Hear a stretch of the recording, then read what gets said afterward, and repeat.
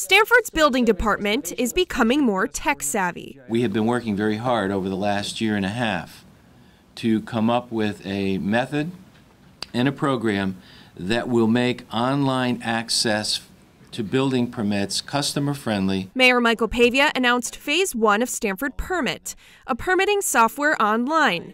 The program will provide users access to mechanical, electrical, plumbing, gas, and demolition building permits. A lot of permits can be issued online where the people do not have to come to the government center.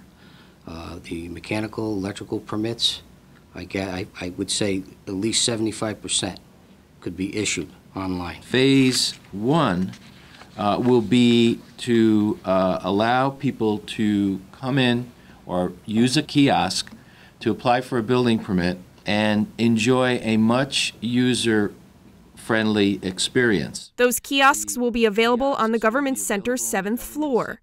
The software was developed by Massachusetts-based company ViewPoint. Applicants, if they are contractors, homeowners, utilities, businesses, or any other function they hold in the city, they're able to apply online, pay their fees online via credit card or PayPal accounts, track the permit status online, as the mayor mentioned earlier, and even look up the inspection results online. The city also launched its MyStamford 311 app.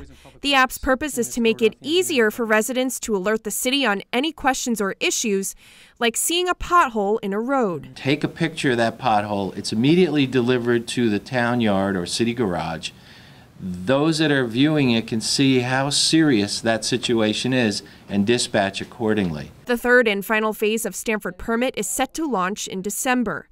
The MyStamford app is available for free download for Apple and Android phones. Christina, Chiarelli, itsrelevant.com.